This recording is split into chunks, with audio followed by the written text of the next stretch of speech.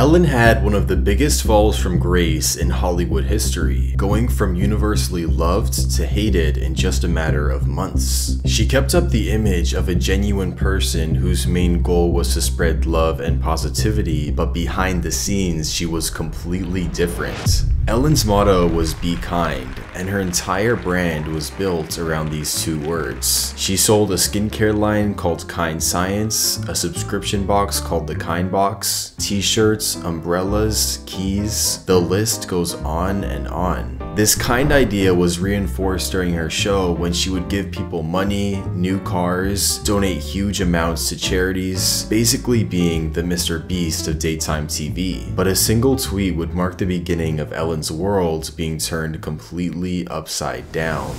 On March 20th, 2020, the comedian Kevin T. Porter would tweet, "Right now, we all need a little kindness." You know, like how Ellen DeGeneres talks about. She's also notoriously one of the meanest people alive. Respond to this with the most insane stories you've heard about Ellen being mean, and I'll match every one with $2 to LA Food Bank. She has a sensitive nose, so everyone must chew gum from a bowl outside her office before talking to her. And if she thinks you smell that day, you have to go home and take a shower. When I was 15, the Ellen Show was doing a contest of fans making a bust of her and sending it to her. I worked so hard on this and even wrote her a letter. Weeks later, she used it as a prop in a game and gave it away to a random person with $500 attached to the bottom. A new staff member was told, "Every day she picks someone different to really hate. It's not your fault, just suck it up for the day and she'll be mean to someone else the next day." With this negative attention being focused towards Ellen, people began to look through her show's archives and find that she wasn't always as nice as she seemed. People are saying that that you're pregnant. There's rumors. Don't discuss that. All right. Well, you don't have to. No, that's okay. No, honestly, you don't have to answer me. Let's just toast with champagne and decide. But they've been saying that since we. Oh, I can't believe you did this to me, Ellen. What? Let's toast to you not being pregnant. If you're not pregnant, then we should. Oh my goodness.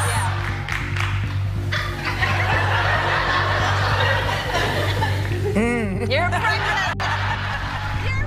Tragically, Mariah miscarried a few months after the show. Now, of course, there's no way Ellen could have known this would happen, but a pregnancy is something that people want to reveal in their own way, especially when it's early on and the chance of complications are higher. But Mariah wouldn't be the only person who had a terrible experience on the Ellen Show. The Dutch YouTuber Nikki Tutorials said that Ellen was cold and distant to her when the cameras weren't rolling. She made Taylor Swift uncomfortable by talking about all the guys she supposedly been with. She grabbed Kylie Jenner's hair without asking and then basically called her dumb afterwards. Yeah. All right. So I'll talk to you in a second. Okay. You're the brains behind this entire organization here.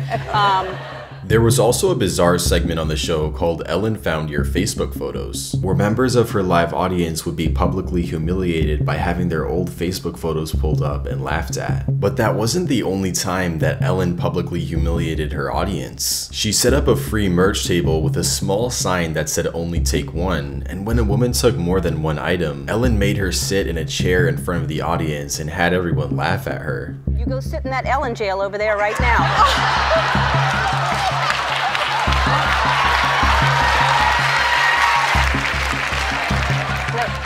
No, you'll steal stuff back there. Come here, this way.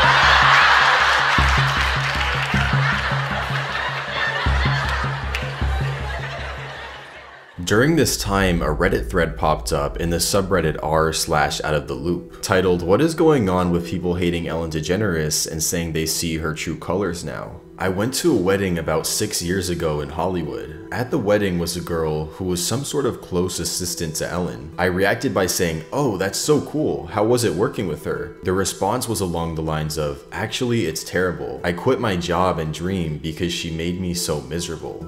A buddy of mine was on a construction crew that was working on her house years ago. Every day there was some issue with her. He said she was one of the most unpleasant people he has ever had to be around.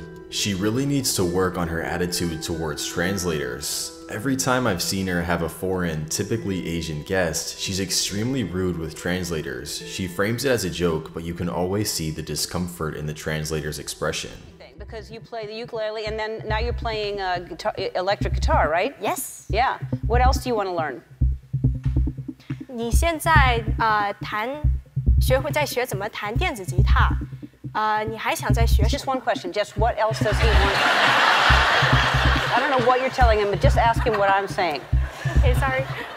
你现在 A 还 few 想 months would go by after the initial burst of people questioning Ellen's kind persona, but just when everything seemed like it was starting to die down, BuzzFeed News published an article titled, "Former Employees Say Ellen's Be Kind talk show mantra masks a toxic work culture." In the article, BuzzFeed would interview a mix of 11 former and current employees of The Ellen Show. They reaffirmed the public suspicions about Ellen, saying that be kind bullshit only happens when the cameras are on. It's all for show. I know they give money to people and help them out, but it's for show. Some employees said they were fired after taking sick days or missing work to attend family funerals. 2 weeks later, BuzzFeed News released a second article that would destroy any chance of The Ellen Show restoring its image. 3 of the 5 senior producers at Ellen were accused of rampant sexual harassment: Jonathan Norman, Kevin Lehman, and Ed Glavin. Kevin Lehman was arguably the worst out of the 3.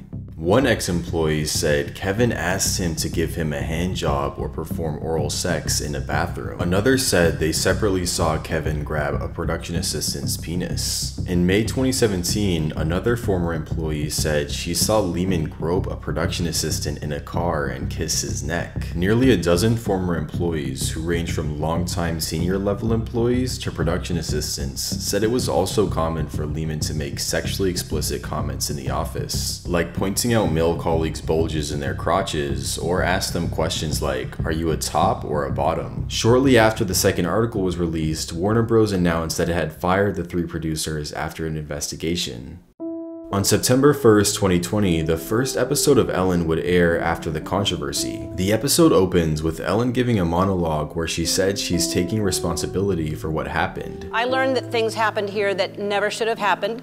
I take that very seriously, and I want to say I am so sorry to the people who were affected.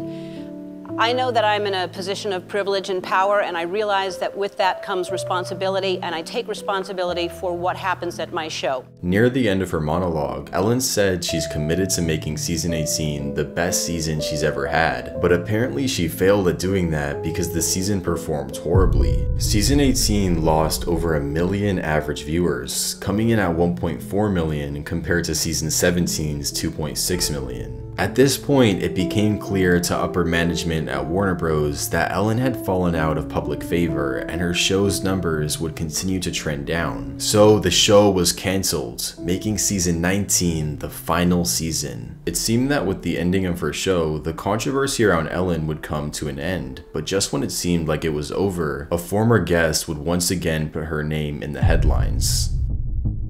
On September 22nd, 2022, Rolling Stone published an article talking about Grayson Chance, a 12-year-old who was invited on The Ellen Show after going viral for singing paparazzi in his middle school gym. After his appearance on the show, Ellen gave him $10,000 and a new piano. She pulled his mom aside and told her, "You're never going to have to work again a day in your life." After signing with Ellen's record label, Chance released his first EP and began touring. But during this time, the first warning signs of Ellen's dark side began to show. My whole week, my whole month, my whole year could change with one text message from her. She would also go through his clothes, not allowing him to wear leather because of her veganism at the time. Perhaps most shocking of all, Ellen gave Chance an early copy of Justin Bieber's documentary, Never Say Never. After Chance didn't get around to watching it because of his busy tour schedule, Ellen was furious. She yelled at his mom through the phone, "What type of mother are you? Do you realize that I went out of my way to get this for you and he can't sit down and watch it?" Grayson would go on to release his second project with Ellen, Truth Be Told Part 1.